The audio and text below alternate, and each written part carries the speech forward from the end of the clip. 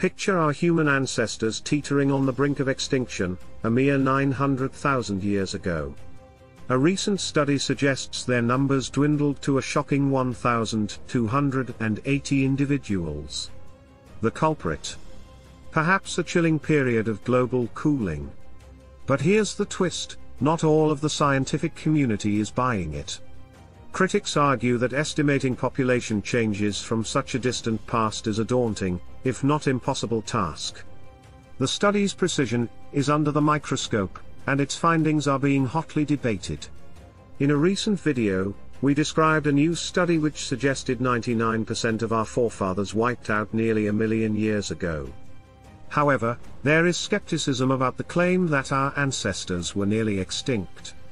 Could the lives of the world's 8 billion people have depended on the fortitude of just 1,280 human ancestors, who nearly went extinct 930,000 years ago?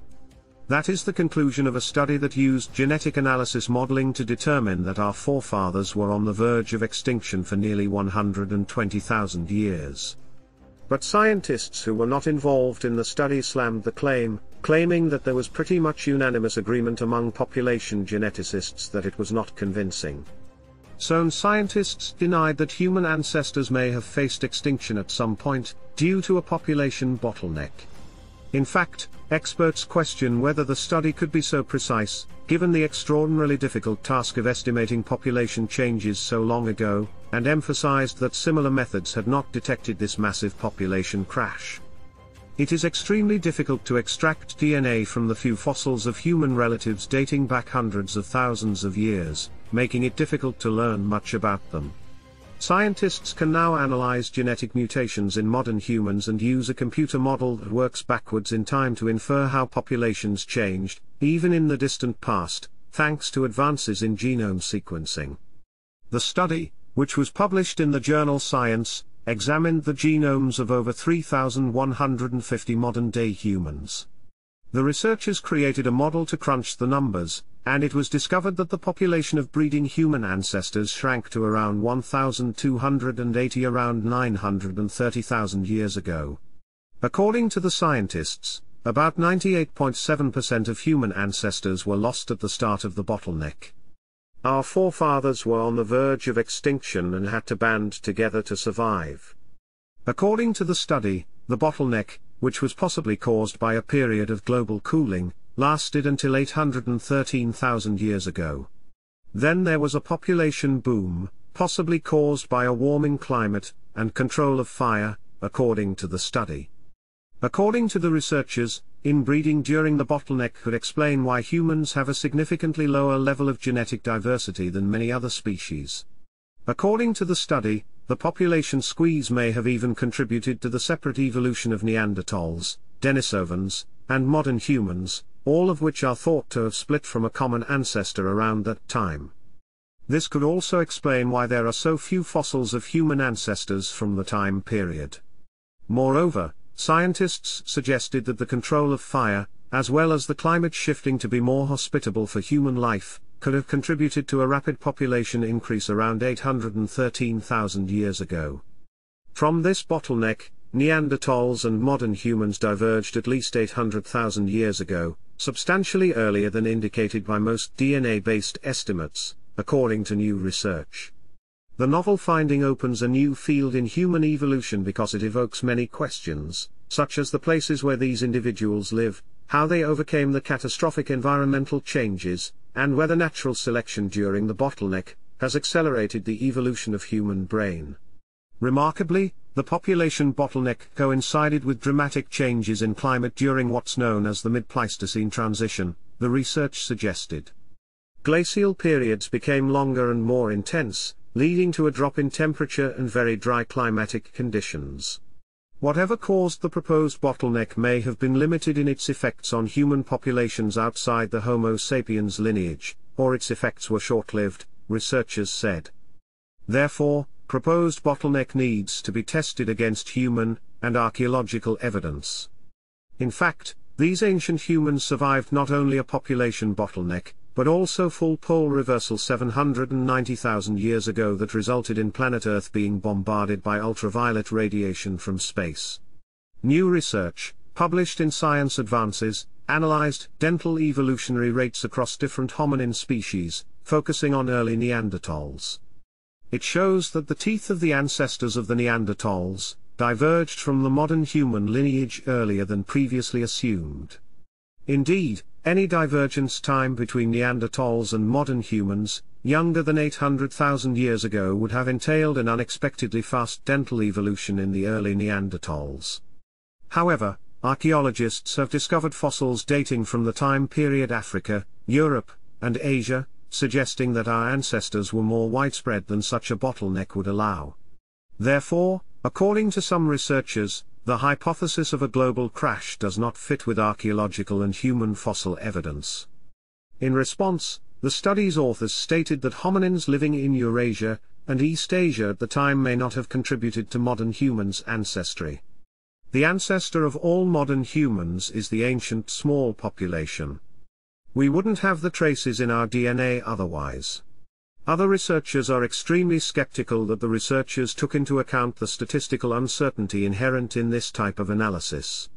Because it will never be possible to use genomic analysis of modern humans to obtain such a precise number as 1,280 from that long ago, emphasizing that such research typically involves wide ranges of estimates. The study's authors stated that their population range was between 1,270 and 1,300 people, a difference of only 30. Yet, the data used in the study had been around for years, and previous methods for inferring past population sizes had not detected any such near-extinction event. The study's authors simulated the bottleneck using some of these previous models, spotting their population crash this time. Meanwhile, because the extinction models should have detected the bottleneck the first time, it is difficult to be convinced by the conclusion, and a fairly unanimous response among population geneticists, people who work in this field, that the paper was unconvincing. According to the source and sink model of human evolution, the origin of the Neanderthal lineage has been largely explained by the gradual accumulation of Neanderthal distinctions throughout time, a process that has been coined as accretion.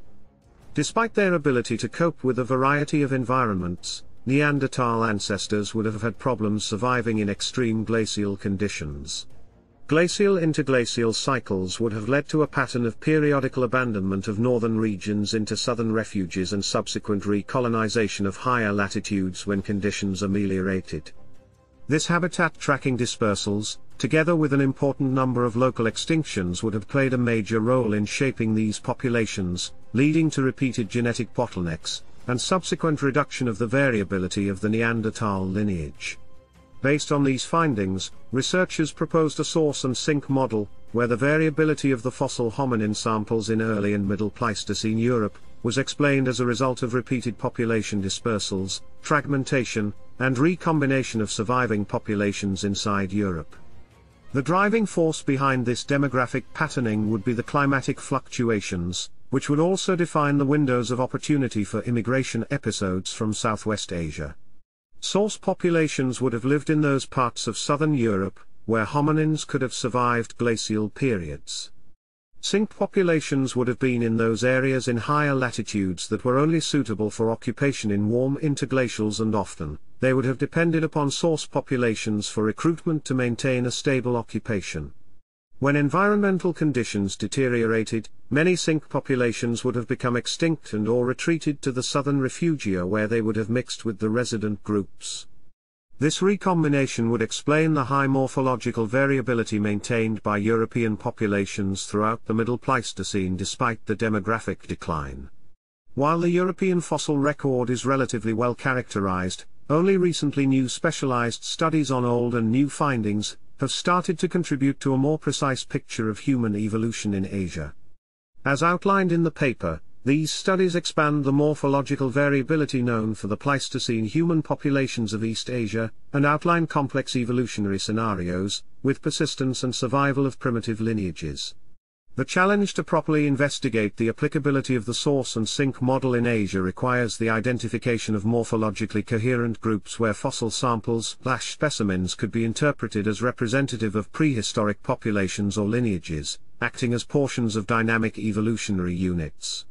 Finally, With respect to the paleontology and archaeology related to Homo sapiens evolution, it of particular interest to consider the Eurasian advances in this field, during the last 25 years. The early stages of the progress were discussed in a study that related the morphological skull mosaic between Homo sapiens and Homo erectus to a continuous Homo sapiens admixing in Asia, including gene flow between eastern and more westerly Asia. As regards the morphological distinction between sapiens and erectus, the study recognized them as subspecies, Homo sapiens sapiens and Homo sapiens erectus, in accordance with their overlapping morphology.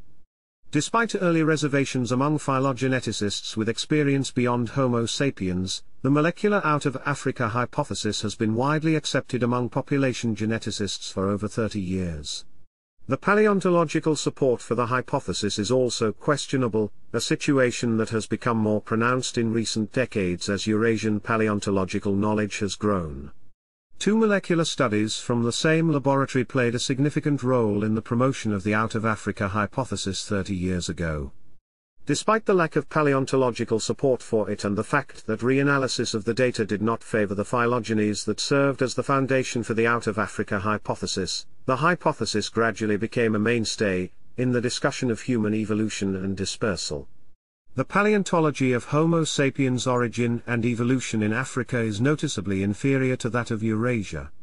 In fact, the present reorientation of the Homo sapiens tree in conjunction with the paleontology of Homo erectus makes the period from 900,000 to 500,000 years ago highly significant for the discussion of Homo sapiens evolution, as it covers both the advent and sequel of the divergences that encompass Homo erectus, Homo antecessor, Homo sapiens, Neanderthals and Denisovans.